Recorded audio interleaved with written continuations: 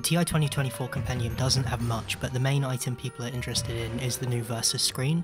This clip was posted by Colorneck Play on YouTube, the link to their channel is in the description.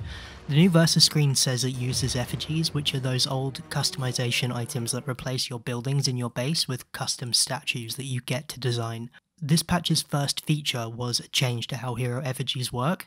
Before this patch, you could create an effigy of whatever you wanted and equip it permanently for any game you play, or make a couple and set them to shuffle between games.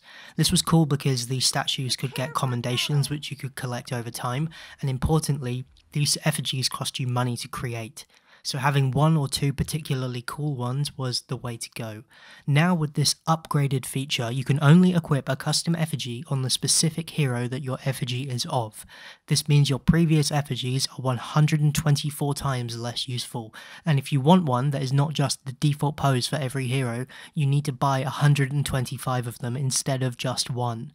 This change fucking sucks, and it's not an upgrade in any way.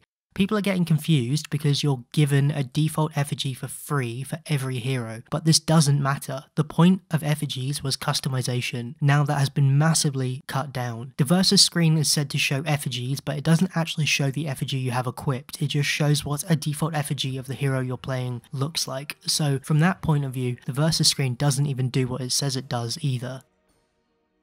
If you have a cool effigy that you've owned for a long time, like this for example, you can now only use it in games that you are playing Hoodwink. For every other game, you have to use a default effigy of the hero you're playing. This is not an upgrade, this is a downgrade, and it fucking sucks. All of the prices of effigies have gone through the roof because you need to buy so many more if you want to take advantage of this feature that's been in the game for years. The only other interesting thing in this compendium is the HUD skin. So here that is.